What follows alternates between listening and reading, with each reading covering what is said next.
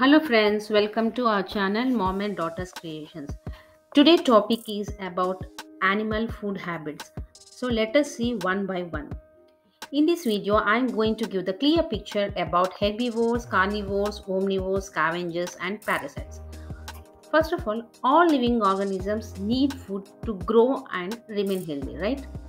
Food gives us what? It gives us energy and to work and play. Like that, animals also need food to grow. Depending on their food habits, animals can be divided into following groups: herbivores, carnivores, omnivores, scavengers, and parasites. Now we'll discuss about their eating habits. First of all, we'll discuss about herbivores. Herbivores are the animals that eat only vegetation. Vegetation means plant material. They eat different parts of plants and trees. The teeth of herbivorous animals are adapted for grinding and chewing of food. They have a strong, flat molars and small canine teeth for cutting and grinding their food. And here are the examples of the herbivores: rabbits, goats, cows, deers, and giraffes. And next one is carnivores. Carnivores are the animals that eat the flesh of other animals.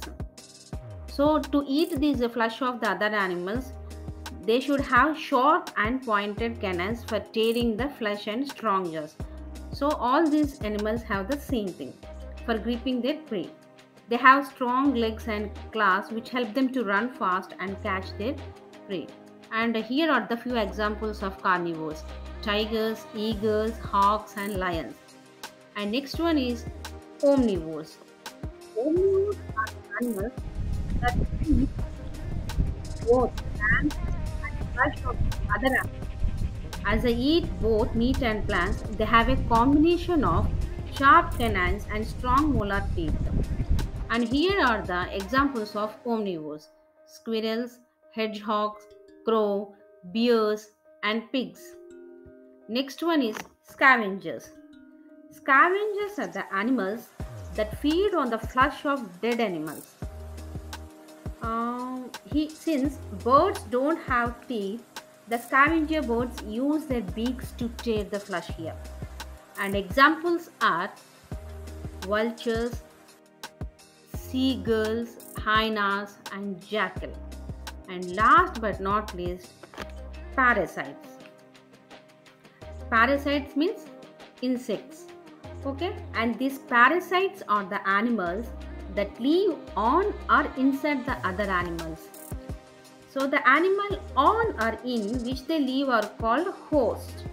They suck the blood from the host animals and get their nutrients. And a few of the examples of parasites are bedbugs, fleas, and ticks. Now let us summarize all these things. Based on what they eat, they are divided into 5 types: herbivores, carnivores, omnivores, scavengers, and parasites.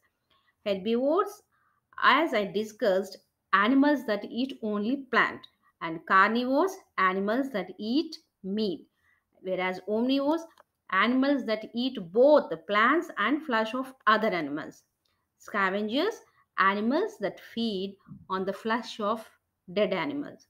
Parasites, that live in or inside other animals.